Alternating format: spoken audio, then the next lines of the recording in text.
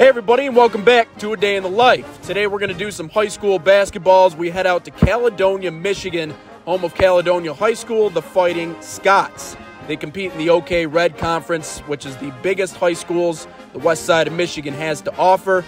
But the thing that's unique about them, they have their very own TV student-run broadcast. That's a portable camera. We take it down on the floor. That's a stationary camera. We can get sideline shots and crowd interactions.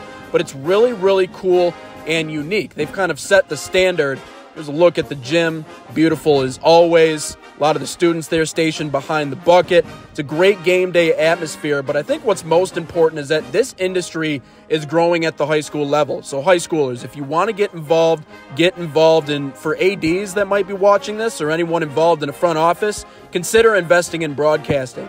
You know, I think we've taken a lot of great steps forward, and in terms of coverage, it doesn't get any better than this.